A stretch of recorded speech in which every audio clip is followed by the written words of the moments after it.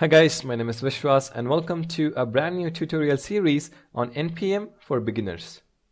In this video, I'm going to briefly talk to you about what NPM is, and as we progress through the series, we will learn the basic usage of NPM.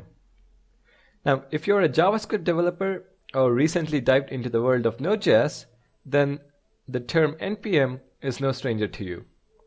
NPM, all in lower cases, is the package manager for JavaScript. So let's try to understand what we mean by a package manager. Now, when we have a problem to solve, we end up writing the code to address that specific problem.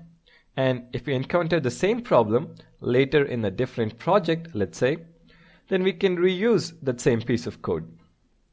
So these individual files containing reusable code are called modules, and a package is nothing but a directory with one or more modules and along with a special file called package.json, and this file has metadata about the package. Now, I do need to tell you that sometimes the word package is interchangeably used with the word module, so please don't get confused.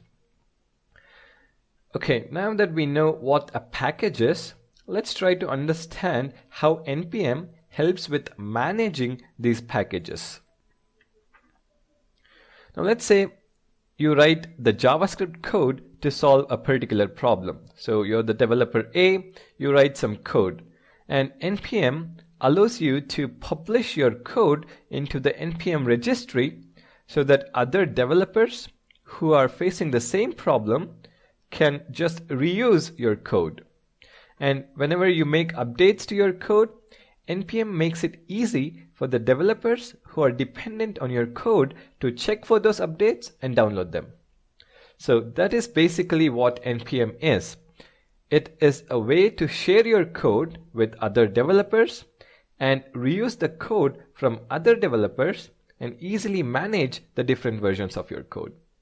So let's get started with the rest of the series.